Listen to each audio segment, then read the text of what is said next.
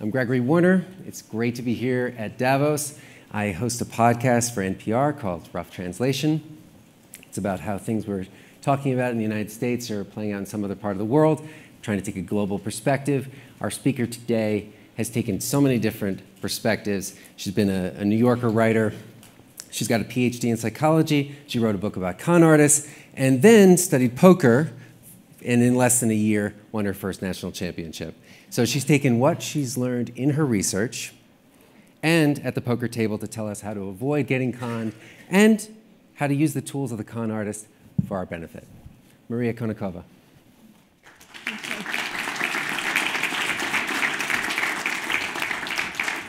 Hi, everyone. Thank you so much for being here today. So we're here today to talk about how not to get fooled. But I actually want to start somewhere a little bit counterintuitive, which is the importance of trust. Trust is one of the fundamental forces of good in the world. It's the basis of globalism. It's the reason that we're able to believe that the person sitting next to us isn't going to betray us. And ultimately, trust is one of the things that keeps society together. Trust is the belief that even though things might appear to be zero-sum, they could actually be positive-sum in the long term. So here's what we know about trust from the research side.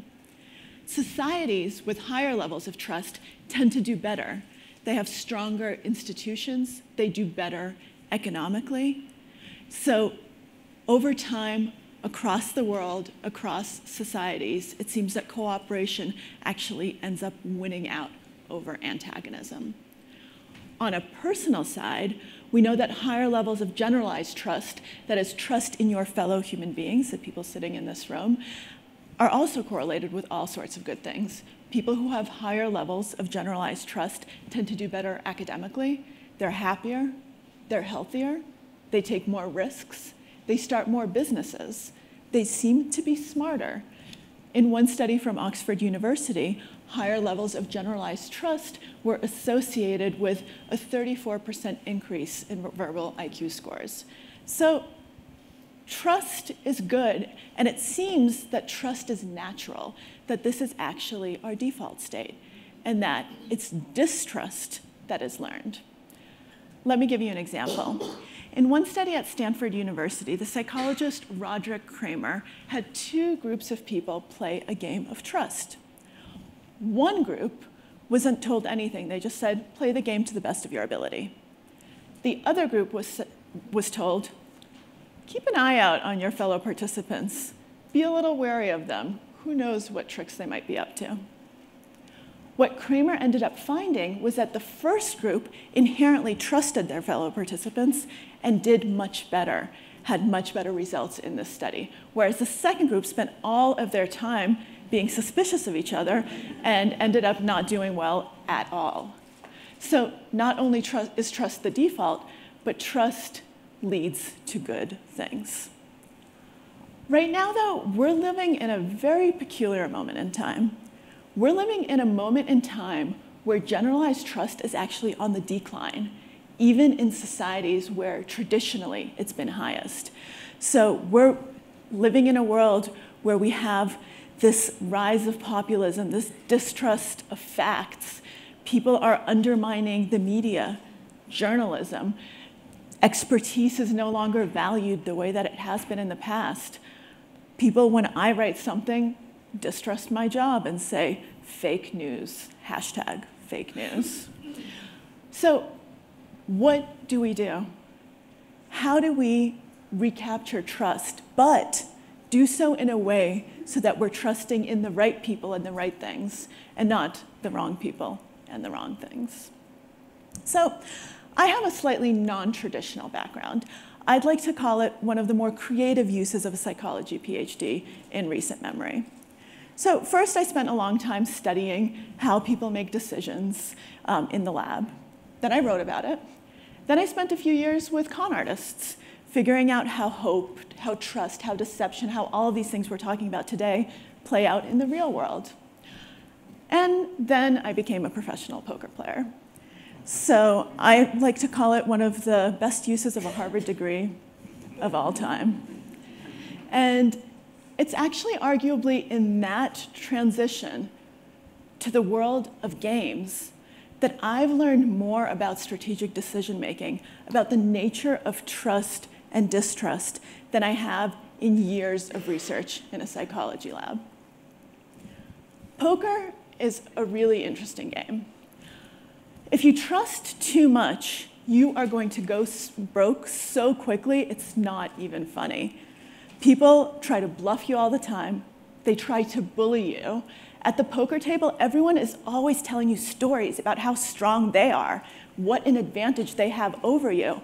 And guess what happens if you believe them every single time? You end up folding your best hand, and you end up losing. You can't sit around waiting for pocket aces, because if you do that, you'll be broke long before they come your way. And then when they do come your way, you're not going to be able to play them correctly. So this is definitely one situation where honesty is not the best policy. But the opposite end of the spectrum is just as bad if you distrust all the time. These are the players who think that everyone's out to get them, that everyone is bluffing, and that this time they're going to catch you. And so they keep on calling and calling and calling when they should be folding, and they end up just as broke as their overly trusting counterparts. The key to success is balance. It's being willing to observe and to adjust and to change your strategy according to who you're playing and how they're playing against you.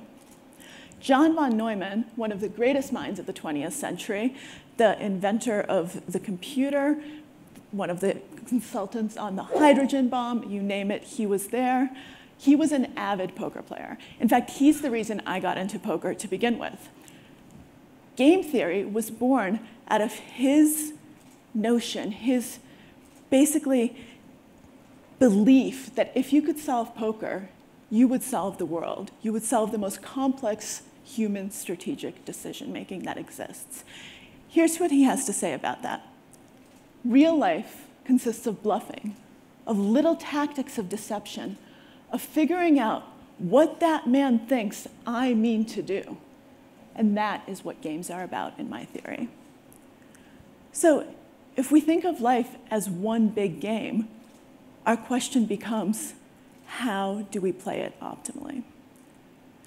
So now I have a question for all of you. How many of you are better than average at what you do? How many of you are exceptional? We're at Davos. Of course, you're all exceptional. Everyone in this room is. But the thing is, you might not actually be exceptional in every single way that you think. There's something that's known as the better than average effect, which means that on almost all positive traits, you think that you're better than the average person, and on all bad traits, you actually don't have those traits nearly as much as the average person. So if I were actually to hand out a survey right now, had you guys fill it out, and then give it to someone who's close to you, who knows you really well and who likes you, your best friend, your spouse, someone who knows you well, I would get two different sets of responses to judgments of character traits. One would be much more positive than the other. It's not yours. It's not that you're friends. It's going to be yours. You are going to be much more positive about yourself. And this can actually be a wonderful thing. It's very psychologically adaptive. In fact, the only people who do not exhibit this optimism bias, the better than average effect, are the clinically depressed. They see the world as it actually is, and man, that is not a pretty sight. So not only, though, is this psychologically adaptive, but it's one of the reasons that you're where you are, because that hopeful optimism makes gatherings like Davos possible. Because if you're not hopeful that tomorrow's going to be better than yesterday and that today, then what are you doing here? But the key is a little bit of self-delusion goes a long, long way. A little. So back before my poker days, back when I was still in the psychology lab, I studied overconfidence in decision-making. What do very smart people who normally make very good decisions, how do they act when you place them in a stochastic environment? An environment that's uncertain, that's ambiguous, where you're not really sure what's going to happen. That's unpredictable. I had people play a stock market game where they picked different bonds and stocks and were rewarded depending on how their choices performed over time. And here's what I found. People who were the smartest, who were the most financially sophisticated, who were the most educated and tended to make the best decisions in the real world, ended up doing the worst when the task switched. When the decision parameters changed, they kept doing the same thing they'd always done. They didn't adjust their strategy because they were so confident that their strategy couldn't possibly be wrong. So they didn't listen to negative feedback. When the old way of things no longer worked, they still kept doing it because, hey, they're very smart people. So that's when self-delusion is not that helpful. And what I would say to those people is you need to take a step back. You need to understand what great leaders understand, which is that what worked before might not work now. What worked in a world where generalized trust was high might not work in a world where generalized trust has eroded. And if leaders don't understand that, then there are leaders who will.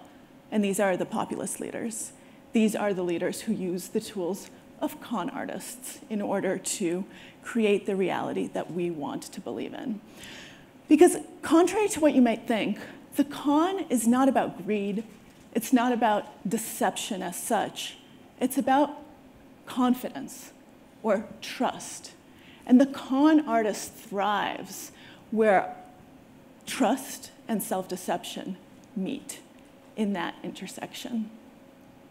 So one of the things that the con artist loves to do is feed on hope, feed on trust, feed on our optimistic belief that we can be in the best version of ourselves, that we're living in the best of possible worlds. So something that they love to use is a technique called the foot in the door effect. And the foot in the door effect is actually something that's based on very positive things. It's the fact that we like to see ourselves as good people. So one of my favorite examples of the foot in the door took place in the early 1900s, where ads began appearing all over newspapers all over the United States. There was a young Nigerian prince whose name was Bill Morrison, and he was very lonely.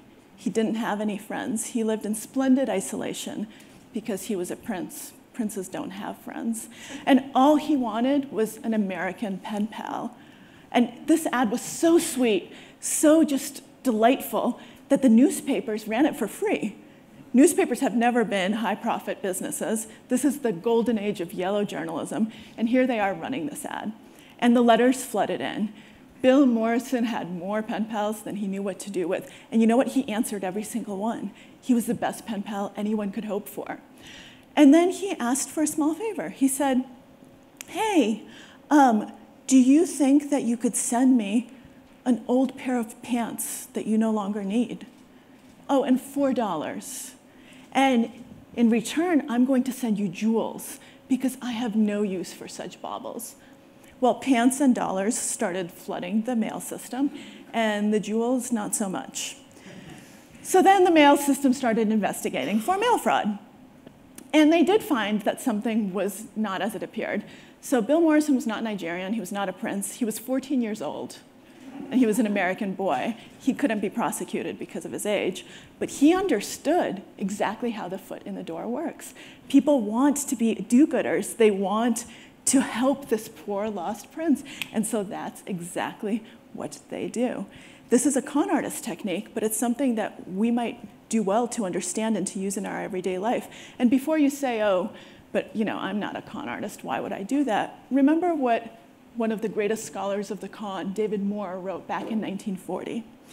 If con artists operate outside the laws of society, we must remember that they are not much further outside it than pillars of society who go by names less sinister. For every Bill Morrison, you've got an Elizabeth Holmes right around the corner. So poker is, in some sense, the most zero-sum game that you can imagine. I win, you lose. You win, I lose. Simple, right? But if you actually look at it strategically, it becomes clear that poker, you can't look at it that way. It's a repeated interaction. It's an ecosystem. And over the long term, It's not about any given hand or even any given game. It's about the health of the ecosystem. It's about keeping players happy and keeping them coming back. Otherwise, you're not going to have anyone to play with. So when I play poker, I don't subscribe to the whole hoodie, dark sunglasses, glaring at you, I hate you mentality. Instead, I like to talk to people, engage with them, be interested in them. Not only does that make the 12 hours or so I spend a day at the poker table much more pleasant, but there's a pretty good strategic consideration, which is that I've taken the time to be nice. And poker is a game of small edges, of decisions in each hand where you can play the hand in any number of ways, some much more aggressive than others. And if someone decides a few % less often to take an aggressive line against me, or to target my opponent instead, then I win. Even if it's not everyone, even if it's not all the time, that small percentage advantage makes me more money because they're not actually being as aggressive against me because they think I'm a nice person. And everyone has a better time, I make more money, we're all happy, and a zero-sum game becomes a positive-sum game. As one of the stalwarts of poker back when Texas Hold'em was really played in Texas, Amarillo Slim put it, you can shear a sheep 100 times, but you can only skin him once. I know that sounds very harsh, but understanding that insight strategically doesn't necessarily make you a horrible person right away. And you can understand that con artists will use these types of techniques against you, and they will do it very frequently. So ultimately, they're not taking advantage of our greed, they're taking advantage of our hope and our trust and our humanity. So how do we square that circle? How do we create trust but keep ourselves safe, trust in the right people and the right things? So I say your first rule is actually the journalist's best friend. Trust but verify. So I'm not saying that you need to start digging into everything you come across. So when you come to a party tonight, it's perfectly fine if you say, oh, that's really impressive, it's really nice to meet you, rather than taking out your cell phone and saying, can you hold on a second, how do you spell your name again? Let me Google that. Although you can try that and let me know how it goes, we'll see. But the truth is, you need to figure out when to dig deep, when to ask questions. You've all heard the saying, if something seems too good to be true, it is, right? And you all believe that. The problem is nothing's too good for you. It's too good for that guy. That guy doesn't deserve it, but I'm the best. I'm better than average, and so when the good things happen to me, I deserve them. We're not objective about ourselves. We're not objective about our own decisions.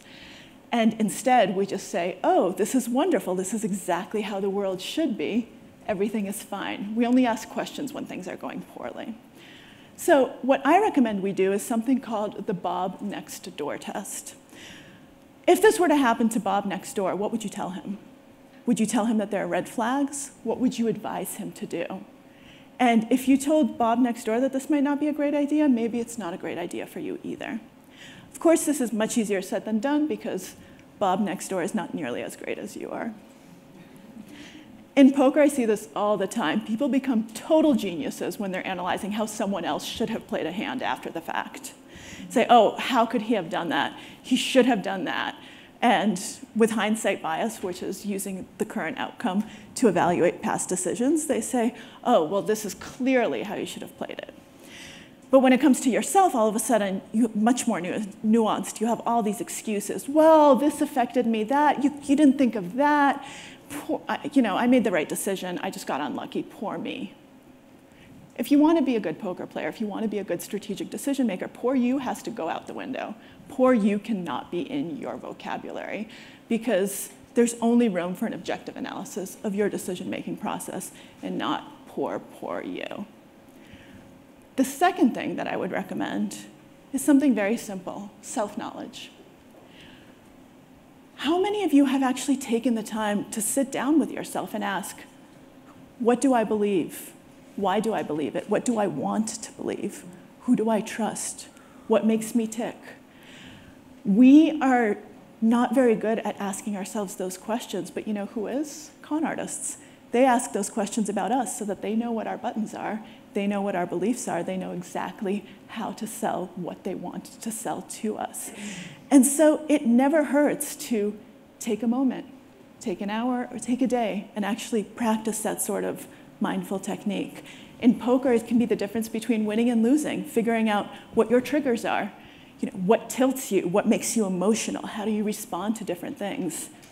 When you know yourself, you make much better decisions. The greatest game theorist of all time, Sun Tzu, said, know your enemy and know yourself, and you not need fear the result of 1,000 battles. So take that time and actually get to know what you hope, what you want to hope in, what you want to believe. And I think you'll be surprised to see that the trust that you thought you lost is being reborn in a sense. Ricky Jay, the great magician and also a student of the con, once gave an interview to the New York Times where he said that he wouldn't actually want to be the type of person who couldn't be conned. I would not want to live in a world where we can't be conned, he said, because that would be a world where we couldn't trust in anyone or anything. And that doesn't really seem like a world worth living in. So let's bond together and try to build one that is. Thank you. Thank you, Maria. So, Maria, you talked about self-deception, which is fascinating because we con ourselves, right? Yes. As much as they con us. We decided to do a little pop quiz for folks at Davos because Davosians love data. This data is very poor, sample size is very small, but we decided to give people a pop quiz about their tendency towards self-deception. Mm-hmm. So self-deception, explain to me, it can be a bad thing, it can make us more vulnerable, but it can be a good thing. Yeah, self-deception is one of those things like optimism. It's a double-edged sword. We need some self-deception. We don't want to be depressed. And it's very good to see yourself as slightly more positive than you actually are. Believe me, no one wants to see themselves warts and all. And so it's very adaptive, and it's also something that makes you take risks, aspire to do things that you wouldn't otherwise do. How many of you are entrepreneurs, have started your own businesses? A good number. You never would have done that if you just looked at the data, because most new businesses fail, and you know that. You have to have a little self-delusion and say, yeah, but mine's going to succeed, right? Otherwise, no one would ever start a new business. So that's the good part of it. So this would suggest that the self-deception among the Davos crowd would be high. Should be higher, yes. But it also makes you more susceptible to con artists because they cater to that. They cater to that vision of yourself. They don't sell you the world as it is. They sell you the world as you want it to be, and you lap it up. We all do, because everyone wants the world as they want it to be. When they hear what they want to hear, they say, yeah, exactly, that's what I've been saying this whole time. And so they fall for the con artist. It's interesting. It's good to make your own reality, can bend it to your wishes, but then other people can bend that reality to their wishes. Exactly. So what do you think? From 1 to 20 at the Davos crowd. And this is not necessarily this crowd, but some of you have answered the quiz. 15. 15, wow. Well, okay, I have the number, but let me just say one thing more about this number before we reveal it. What's interesting about this number is not necessarily how accurate it is, but it's how the con artist sees all these people, right? This is the put up. Yep. And by the way, self-deception, you guys might not have been honest in your answers as well because you knew we were measuring self-deception. So there's that. So that's my caveat in advance. This is my caveat in advance in case my score is way off. Okay, the score's way off. It was 8. Oh. They're far savvier. Okay. Than you think. Good. Would you play poker with an 8? Sure. I'd play poker with anyone here. Okay, that's true. So let me ask you a little bit about Come on poker. up after, we'll book sessions. About bringing your psychology degree to the poker table. Mm-hmm. You said once to an interviewer that it's not so much about judging the tells, about figuring out whose hand there is, because that's not happening at this tournament level of poker. It's about understanding the human interaction between the players. Give me an example of that. Sure. So I think that people have this misperception that you can tell when someone's lying. They look to the left whenever they're bluffing, and they look to the right when they're telling the truth. It doesn't happen. So when I was researching con artists, I actually did a lot of work on deception and realized that most of us, even people who think they're really good at spotting liars, we're about 50-50.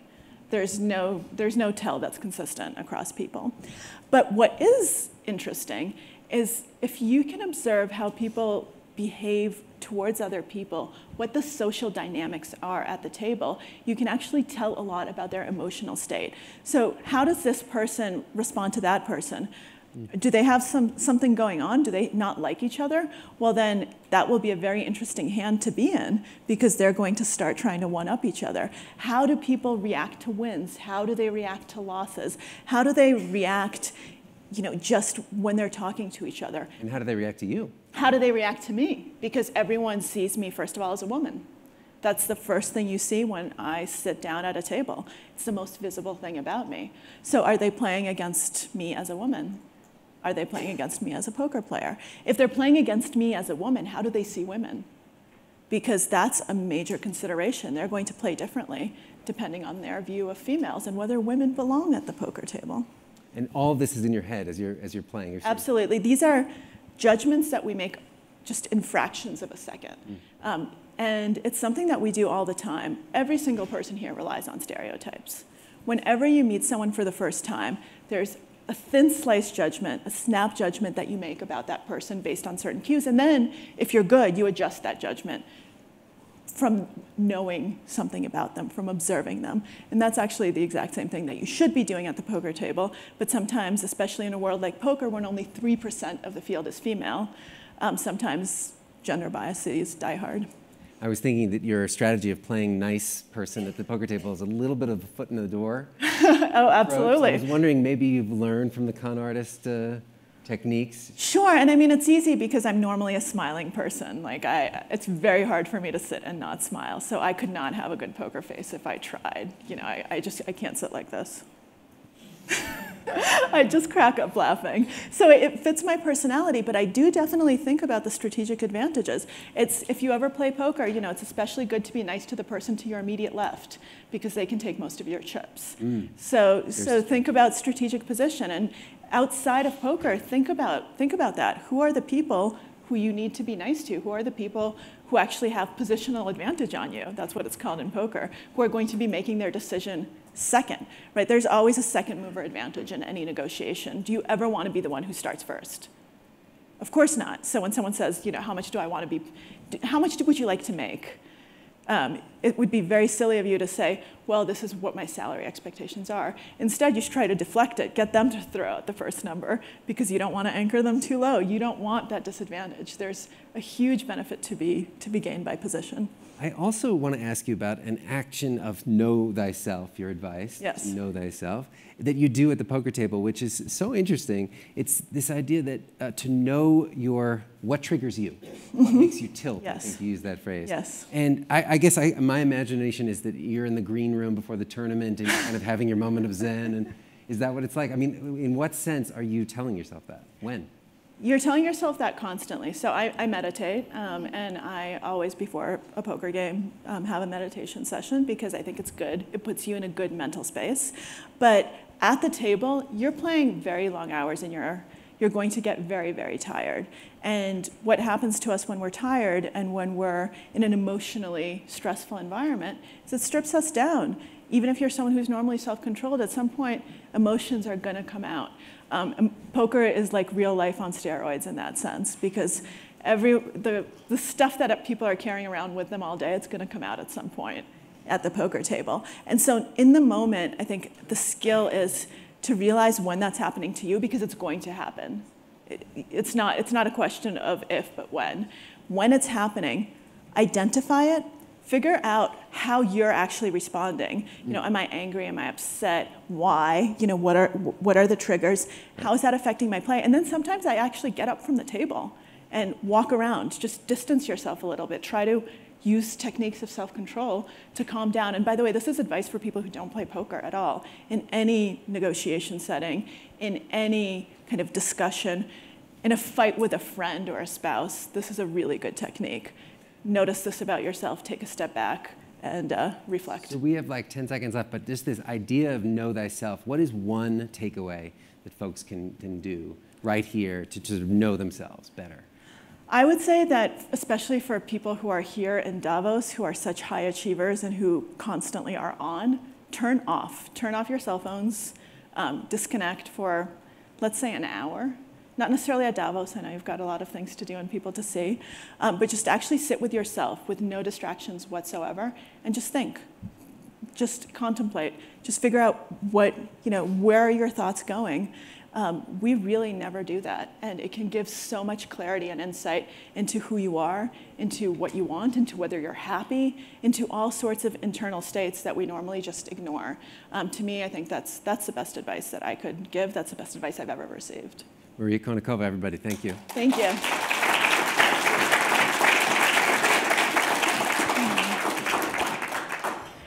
Just a note, thanks to Davos, and also if you want to know a little bit more about self-delusion, self-deception, we've compiled a bunch of links and threw it on our Facebook page. It's Rough Translation. Thanks again to everybody.